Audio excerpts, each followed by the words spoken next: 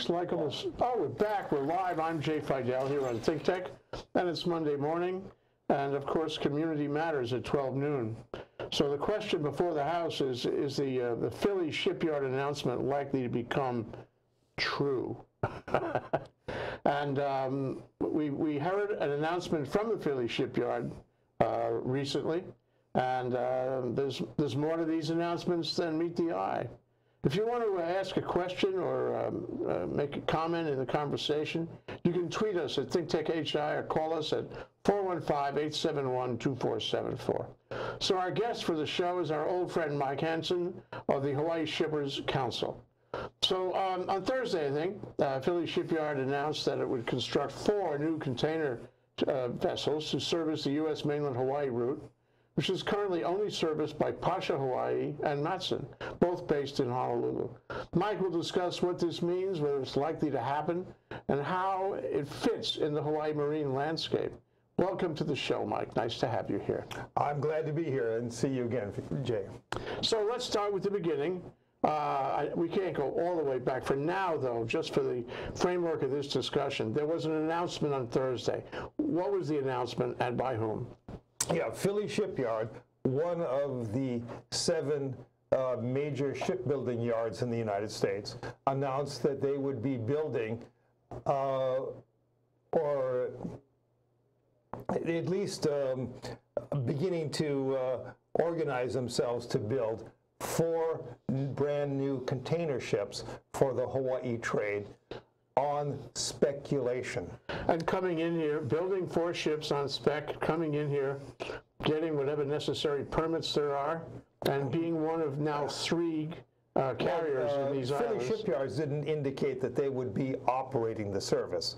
What Philly Shipyards did say is that they were in the process of discussing this with a Jones Act operator who would enter the trade. What is the Jones Act operator? A Jones Act operator is one that is 75% citizen-owned, which is a requirement of the Jones Act, and has U.S.-built Jones Act eligible ships that they operate. And these ships that Philly Shipyard contemplates would be Jones Act ships. Philly Shipyards is located in Philadelphia, in the old Philadelphia Naval Yard, and they are a domestic shipbuilder, though they are fully owned, 100% owned, a wholly owned subsidiary of a Norwegian company, whose stock is traded on the Oslo Stock Exchange. That's very interesting that somehow that qualifies, even though it's owned by because it's built in the United States. Okay. See how really silly that is, the Jones Act requirement of being in the United States, when in fact it's owned by interests outside the United States. In addition to that, the design of the ships is being done by a Korean shipyard, Daewoo. And the main engines are going to be coming from Daewoo in South Korea. And most of the equipment will be coming from specialist manufacturers in Europe. Okay. And most of the steel plate will come from China. It'll just be assembled in Philly Shipyard. In fact, the Coast Guard uses the word assembled in their determinations of whether or not a vessel was built in the United States. Well, this sounds pretty silly. So when they say that they're going to use a Jones Act operator, they don't necessarily mean Matson or Pasha. No, they excluded both Matson. So it would be someone else. Right. And there's really only 4 Jones Act operators who operate what's known as a liner service. That's a common carrier ocean shipping service. And there's enormous amounts of software that go into this. I mean, everything from taking the cargo, receiving it, having the proper containers and documentation services. It's a big setup. It's a big setup. And this is not something that's done by someone who's running a little tug and barge. What kind of permits do you have to get to set up 4 new ships running the U.S. Mainland-Hawaii trade? There's actually no regulatory requirement in terms of getting approval to enter the trade. you would have to file with the Surface Transportation Board your tariffs. And the biggest hurdle they have to overcome, a third new entrant to the ocean container shipping market, would be a terminal in Honolulu Harbor, none of which exists at the present time. So it's not just building the ships and bringing them out here for the trade and filing a tariff. I guess is the tariff approved or just filed? It just filed. So you just file it for public disclosure of what your charge is going to be, that's Right. all. And that's a federal filing, yeah? Yeah, that's with the Surface Transportation Board. That's a federal agency. Okay, but so it's more than all of that, though. You have to actually have a terminal. Why do you have to have a terminal? Because you've got to put the cargo ashore. Okay. If you've got all the nice little shiny ships and you can't get the cargo ashore, you haven't accomplished the task. Yeah. Well, can't you rent a terminal somewhere? We don't have the terminal space. We don't have container terminal space in Honolulu Harbor to accommodate a new entrant carrier. Who's responsible for making sure that we have enough terminal space to accommodate any ships that come in here? The State Harbors Division, which is a division of the State Department of Transportation. Well, I mean, is implied in this is that perhaps they should be building more terminals? They are building a new terminal at Kapalama Basin called the Kapalama Container Terminal. That's not done yet. It will not. They just started work, and that will not be completed for approximately 5 years. 5 years to build a terminal? Wow, that seems very slow. It's a lot of work. So, okay, so was there a time factor in the announcement made by Philly Shipyard? They say they're going to do this now or later? Yes, or they when? were going to be able to deliver these 4 new ships all prior to 2011. Prior to 2021. 21. Well, that's 5 years from now, or almost 5 years. Right. So presumably, I suppose the terminal that they're building at Kapalama would be ready by then. Well, the terminal at Kapalama has been fairly well designated for Pasha. And Pasha, as the successor company to Horizon Lines, as the successor company to CSX Lines, as the successor company to Sealand. That's how long that terminal has been in planning process. Oh my God. So, you know, what strikes me, and I was going to mention this to you, you know, the Department of Transportation Harbors Division is one of the most powerful agencies in the state. It's long been the case because we're a waterbound state. We rely on this, and power comes from having an exclusive position. Yeah, but the Department of Transportation also has the airports. Yeah.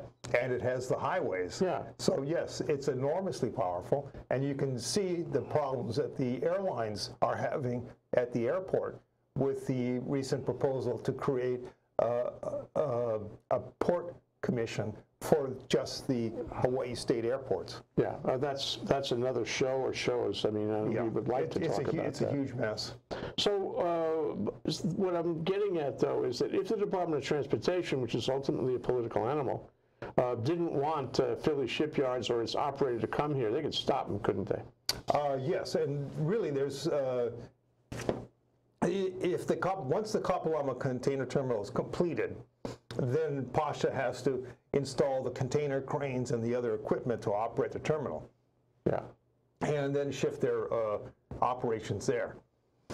Basically from Pier 51 Alpha, which is over on Sand Island, that space is going to go to Matson, according to the harbor plan, which would leave Pier 1 open for a new entrant carrier. For the Philly ships. Yes. Is that big enough?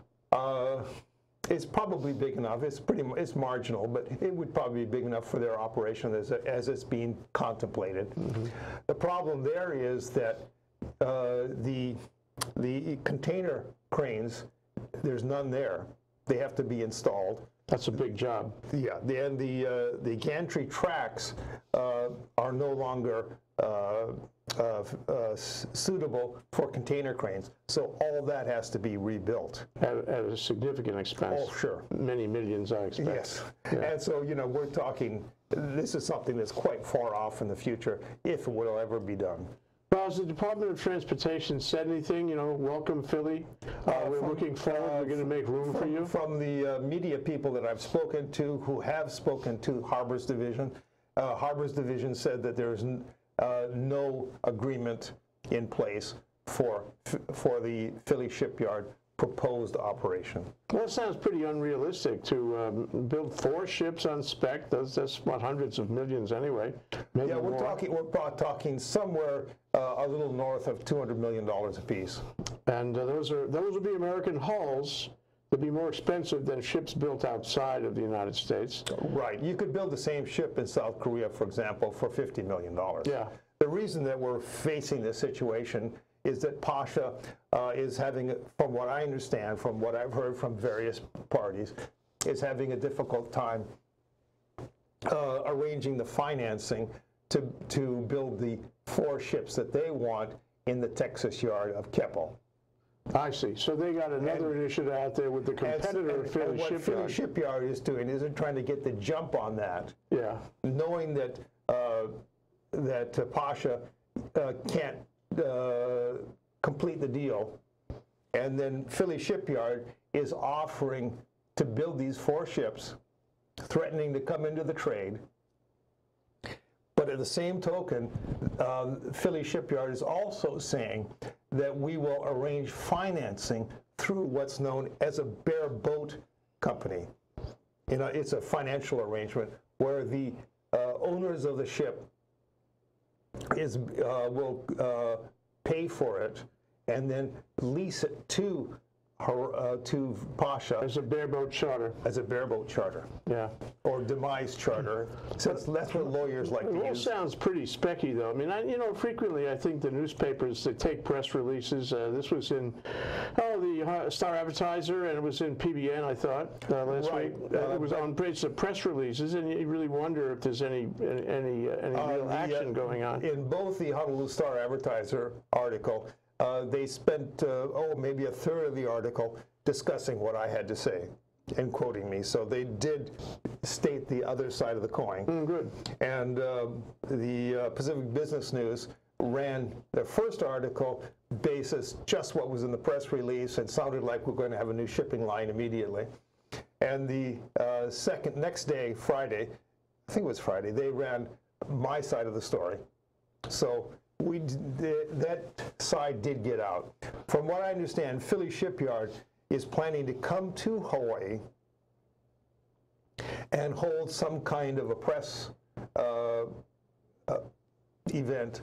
Wow, so they are going to follow through, at least on the media. Yeah. They've hired a local PR representative, Shane Peters, he's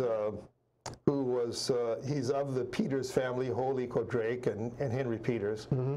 And he was the communications director for Neil Abercrombie in his 2014 race for re-election. So there'll be more on that. But, you know, what we haven't really discussed is your response.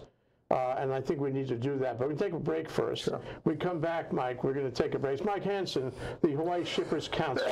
And we're talking about this announcement by Philly Shipyard that we're going to bring 4 new ships out here from the mainland. We'll be right back.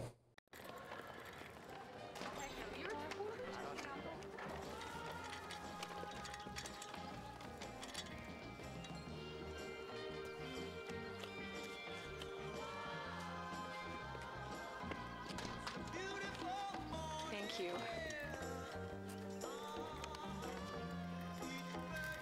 Kindness. Pass it on. A message from the Foundation for a Better Life. We all play a role in keeping our community safe. Every day, we move in and out of each other's busy lives. It's easy to take for granted all the little moments that make up our everyday. Some are good, others not so much. But that's life. It's when something doesn't seem quite right that it's time to pay attention. Because only you know what's not supposed to be in your everyday. So protect your everyday. If you see something suspicious, say something to local authorities. So, Mike, you're really an expert in this kind of thing about shipping between here and the mainland and the whole arrangement with Matson and Pasha and all that. And I wonder if you could tell us what your response was, the response you made when the newspaper called you about this announcement by Philly Shipyard. Yes, basically it was an interesting development, but not unprecedented.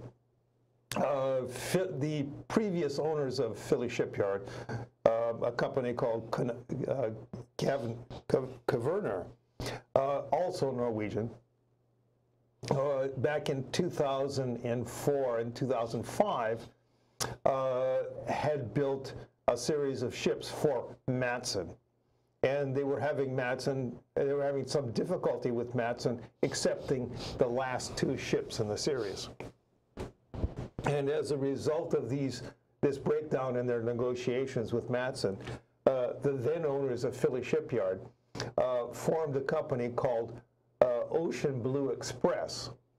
And they hired the recently retired then president of Matson, C. Bradley Mulholland, who many people here will still remember, to be the head of that company, based in San Rafael, California. And they threatened. They were originally here, but they moved to San Rafael, right? Who's they? Matson. Oh no, Matson did go to they were in Oakland for a long time. They were in San Francisco actually, and then Oakland and San Rafael. Okay. A lot of the shipping businesses moved to San Rafael just because it's a cheaper place to operate, and it's easier to get around. But Ocean Blue Express then threatened to come in and operate in competition with Matson, and at the time, Pier 1 was open, and so that's where they were proposing to operate. Where's Pier 1 now? Pier 1 is near the entrance to Honolulu Harbor. Do you know where the Foreign Trade Zone is located? Okay, Foreign Trade Zone is at Pier 2. That's a great location, isn't it? It's a big. That was a Matson's during the 50s and 60s and into the 70s. That was the Matson terminal. Yeah. And so that whole area was developed for Matson's containers. Before they moved to Sand Island. Exactly. Yeah. And so it's a good terminal, but there's no container cranes there any longer, and the tracks for the container cranes are no longer workable. So that on the apron would all have to be rebuilt. This is the one you were talking about before. Right. It's a big expense. Yeah. Anyway, so Ocean Blue Express threatened in late 2004 come into competition with Matson, and by the end of February 2005, Matson had signed contracts with the then operators of Philly Shipyard to purchase the two ships, and those two ships are now operating in Matson's fleet. And this is very reminiscent of that power move on the part of Philly Shipyard. If I can get this straight, so Shipyard comes in and says, we want to sell you some ships, and we're just going to build them on spec. We're going to deliver them out to maybe one of your competitors, and then if you want to buy them, you can buy them.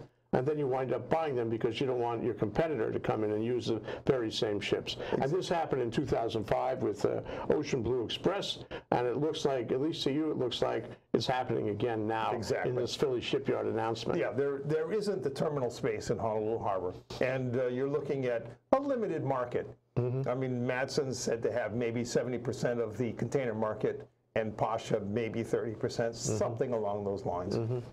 So what do we got here? What is the landscape? I mean, are they in high competition, Matson and Pasha?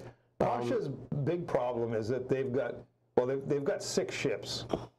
2 ships that are of recent build that they built themselves. One is a pure car carrier, meaning it just takes automobiles and small trucks. We have that much automobile and small truck traffic that's several ships involved? Yes. That's interesting. And it's one way. No, it's 2-way. Oh, we take them off the island also? This is the way that the rental car agencies work. They bring them in and take them back. They move the cars around depending upon market conditions. Okay. So there's a two-way traffic. Interesting about how important cars are to Hawaii, both in the ordinary consumer driving and also in the tourism business. But anyway, okay. So Pasha's got a pure car carrier. They also have one what's known as a conroe. It's the lower part of the ship is a garage. They call it a garage ship, some people. And the weather deck and above is for containers. So container and row. Conroe. Conroe is 2 years old. The pure car and truck carriers built in 2005, I think it is.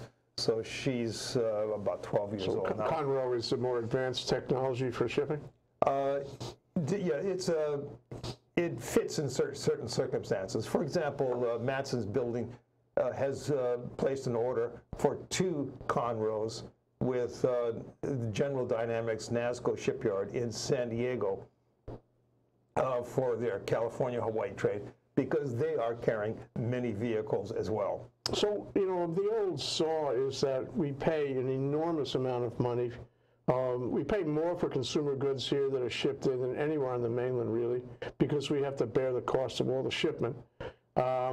Is it as efficient as it should be between Matson and Pasha to give us decent prices? Or is this a kind of held hostage arrangement where those 2 carriers are just raising the prices on us and making every last quart of milk more expensive? Yeah, the Jones Act and the requirement to use U.S.-built ships or U.S.-built vessels does add significantly to the cost. If you look at the federal statistics, Hawaii is somewhere around 17.5% higher cost than the mainland. You mean for shipping? No, for cost of living. Goods, okay, cost of everything that comes in. Yeah. And if we look at that, you know, perhaps 2-3% of that is attributable to the Jones Act. Okay. And there's different parts of the Jones Act. You know, you've got the requirement for a vessel to be built in the United States to carry cargo between 2 domestic points. The ship has to be registered to the United States, meaning U.S. flag. You have to have a U.S. crew and U.S. ownership. The most expensive part of the requirements is the build requirement. Sure. Typically now it's costing to build a self-propelled seagoing ship in the United States is costing 5 times what it costs in South Korea, for example. And this is why there is such, Pasha, for example, is having such a difficult time renewing the 4 old container ships that they acquired in the purchase of Horizon Line's Hawaii service. Those ships are approaching 40 years of age. That's old. Very old. Should be retired by then. Scrapped, yes. The average age of a container ship in international trade is 12 years. And there's been recent reports of container ships being scrapped at 7 and 8 years of age. So this is way beyond what anyone else in the world is ever dreaming of. And there aren't that many ships manufactured in the United States, are there? I mean, we are not. It's not really a good market, I guess, for American. We build ships. about 2.5 self-propelled seagoing ships per year. In the country. Merchant ships, yeah. That's peanuts. Of course. The oceans are filled with ships that are built somewhere else. Yeah, there's approximately 40. These are ships over 1,000 gross tons. Yeah. Worldwide, there's something on the order of 40,000 such ships. So I mean, I find it. And between the Japan, South Korea, and China, which build 95% of these kinds of ships in the world, they produce almost very close to 1,000 ships a year. Why is it so expensive to build a ship in the United States? Because we are so inefficient. We don't have the volume to bring the cost down. We've essentially lost the market. We've let it go. The market is somewhere else. Foreign countries, foreign businesses that don't have to comport with the Jones Act would never buy an American ship. Am I right? Yes, we're not competitive. Yeah. The U.S. has not been competitive in shipbuilding since the Civil War. That's really too bad. Prior to the Civil War, when ships were wood and propulsion was by sail, the United States, beginning in colonial times, was the most efficient, low-cost builder of ocean-going ships. And this is what led to the dominance of the clipper ships. So what does it mean, efficient? I mean, is it design? Is it engineering? Or is it labor? What is it? Yard organization. All these ships, all the merchant ships that are being built in the United States today are being built under license to foreign shipyards. So we're importing the design. We import the design, most of the steel. We import the main engines and most of the equipment. It's really a way to get around the Jones Act. To try to modify the effect of the Jones Act. But all that considered, you know, when we sort of take everything you and I have been talking about, how does this move, whether Philly Shipyard either comes here as it has announced, which seems doubtful, or sells ships to someone else, a bareboat charter, what have you? I'm fairly certain that Philly Shipyard's target is Pasha. Yeah. I mean, there's no doubt. If you read their press release, the Philly Shipyard press release, it's all about Pasha. They want to sell ships to Pasha. Pasha's got a gun at their head.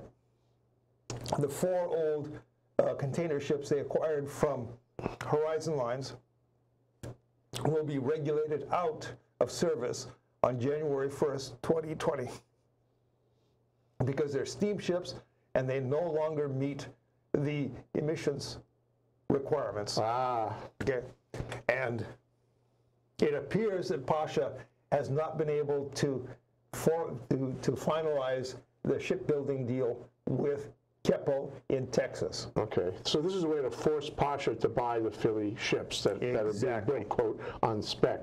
Now, there's various possibilities that could unfold over the next few years about this, but it sounds like there will be a change, that the economics of the situation require a change from Pasha's point of view, I guess. And the question I put to you, Mike, is how is this going to affect us? What are the differential effects we might suffer? Are we going to be paying more to ship goods in? Are we going to have fewer carriers, more carriers? Is it good to have fewer or more? In my opinion, you'll have the same carriers. Not going to change. Right. This is just a fandango that's happening now. It's a ploy. A ploy. Okay. A red herring. A red herring. Okay, so the question then is this red herring going to raise that 17%? Well, is this red herring going to cost us more as consumers? Well, Pasha these new ships will be far more efficient than the old ships they're operating today. But the capital cost of these ships is going to be much greater. So there'll have to be a much larger contribution. Sure. They got to return income, get a return on their investment. They have to repay through a bareboat charter payment, the cost of the construction of the ships. Yeah. So Philly Shipyard makes out in any event. Well, Philly Shipyard sells it to a third company, who in turn finances the business. It's a finance thing. Of course. And they in turn bareboat it to Pasha. Now, Pasha is going to end up paying probably a lot more for these Philly ships than they would have paid for the Keppel ships had they been able to finance the Keppel ships. But they're intimidated by this move, so they'll probably go along and buy the ships. From the scuttlebutt that I hear, Pasha couldn't close the deal with Keppel. Hasn't been able to at this point. At least not yet, anyway. Yeah. So it's really not clear what's going to happen. And I wonder, But this will probably, I would imagine this will probably kill the Keppel deal. And so Pasha is going to be looking at... Because of the pressure from Philly shipyards. Sure. And they've got a deadline to meet. Yeah, for regulatory environmental deadline. Yeah. So, but the question, you know, is, I think one thing that strikes me, and let's close on this, is that none of this is subject to the regulation of the Public Utilities Commission. They may regulate inter-island trade, but not trade between here and the mainland. Not the trade these ships are involved in. This is interstate trade. Yeah. Yeah. And so they don't have any jurisdiction on that. That's correct. So there's nothing. The U.S. Constitution, which you're well aware of, has an interstate commerce clause. Right. Yeah, and that's so there you have it. And so there's really nothing we can do, am I right, to regulate what's happening, to participate in this decision process. Well, this is all between these big carriers and shipbuilders. Until 1995, the Public Utilities Commission, I shouldn't say that,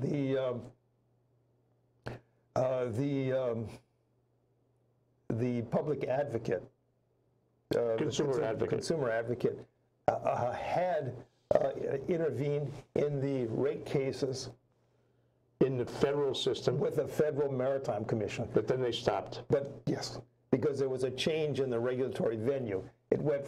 There was the 1995 Interstate Commerce Commission Termination Act, and that shifted the regulation of what was known as the non-contiguous trades. So a different venue, and thus it made it more difficult for the consumer advocate and the consumer state advocate agencies. Basically said, from what I understand, you know, it's too much work. Yeah, we're not going to. So it happens the way it happens, Mike, and maybe we should check back with you and see the way it goes over the next few months and years. Sure. Thank you very much for coming down. Really appreciate it. Mike Hansen, the Hawaii Shippers Council, keeping us current on things on the waterfront. Thank you, Mike.